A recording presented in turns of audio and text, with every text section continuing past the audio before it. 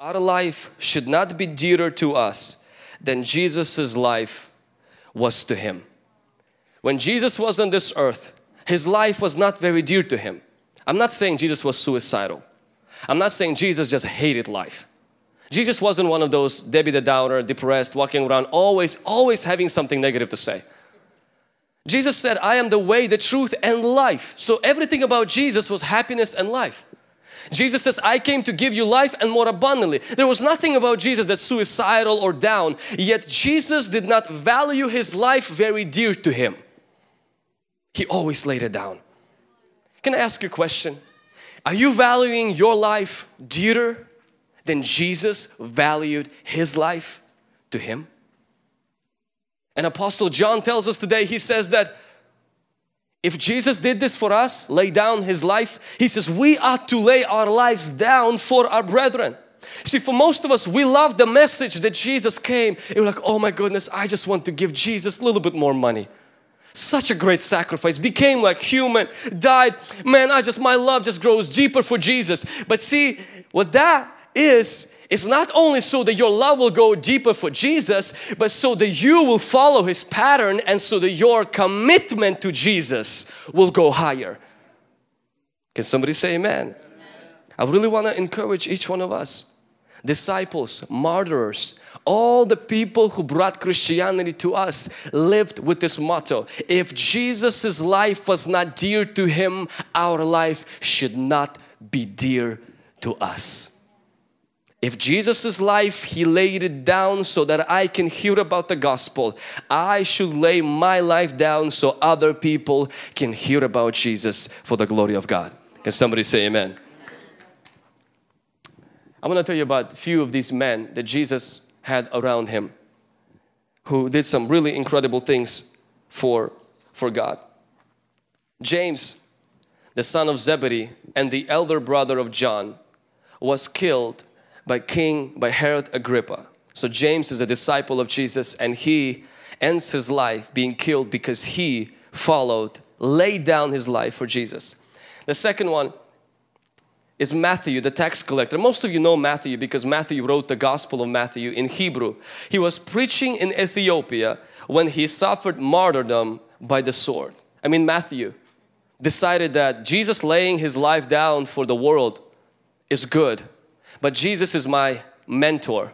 I am going to lay my life down also for the world in Ethiopia. James, the brother of Jesus. Somebody said, if you don't believe that Christianity is real, how hard will it take to convince your brother you're God?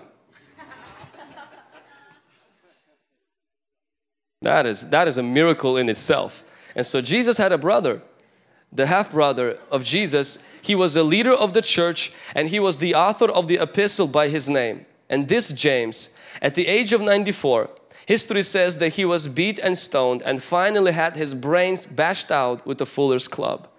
Imagine Jesus' brother who could have said, Jesus died for my sin, this is for free, I don't need to do anything. Then why did he, at 94 years of age, not just keep this faith to himself and live all of his days celebrating, maybe writing a book that Jesus was my brother? See, most of us think that to believe in Jesus is free, but to follow Jesus costs everything. Most of the time disciples were shut down and they were said, if you're not going to preach about Jesus, we will not hurt you. But if you talk about Jesus, you will be beaten. And disciples chose not to value their life very dear to them. Matthias was an apostle who filled the vacant place of Judas. He was stoned at Jerusalem and then beheaded. Andrew was the brother of Peter. So Peter had a brother. His name was Andrew. He preached the gospel throughout Asia. Upon his arrival at Edessa, he was arrested and crucified on a cross, and the two ends of which were fixed transversely in the ground, which is where we get the term St. Andrew's cross. So this is how Peter's brother, history says, was crucified. Why? Because to Peter's brother, as it was to Peter, they said this: Jesus did not value his life very much to bring salvation. Don't think that Andrew was suicidal. This is not Andrew's dream. I want to be crucified. Of course not. They all wanted to live just like you. They all had dreams just like me. They all had ambitions just like all of us. The only difference between them is they followed a master who laid his life down to save them, and they said, we cannot. He was God became man. We are man. We cannot hold our life to dear. That will end anyway. We will lay it down as well. Peter was condemned to death and was crucified upside down at his own request, because he said he was unworthy to be crucified in the same manner as his Lord. Becoming a Christian in those days did not necessarily mean you're not going to have troubles. It just simply means you will have salvation, and you also will follow the pattern of Jesus to lay your life down to bring others to Jesus. Jude, the brother of James, was also crucified at this city. Bartholomew, he preached in several countries and translated the Gospel of Matthew into the language of India. He was cruelly beaten and then crucified by people there. Thomas, who was the doubting Thomas, he preached the gospel in India, where pagan priests martyred him with pin spears and tortured him with red hot plates on his body, and finally burned him alive. Philip evangelized at this city where hostile Jews had him tortured and crucified upside down. Simon preached the gospel in this city and in Africa, and even in Britain, where he was crucified in about 74 AD. John, the beloved disciple, who was the brother of James, from Ephesus he was ordered to Rome, where he was affirmed to be cast into the boiling oil. He escaped by miracle without injury. And then the emperor banished him to the Isle of Patmos, where he wrote the book of Revelation. He is the only apostle who escaped violent death.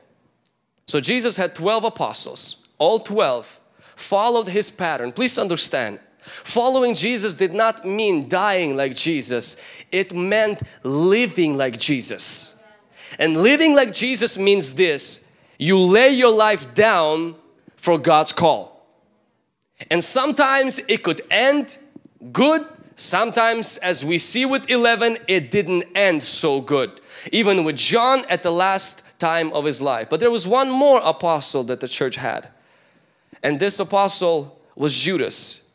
He was so distraught by betraying Jesus that he committed suicide. It's interesting that all 12 did not die normal death. Even him who walked away from Jesus. Can I tell you something? We as a church, we as youth group, there's 3 things you can do with your life. Is you can either waste it, you can either wreck it, or you can lay it down to God.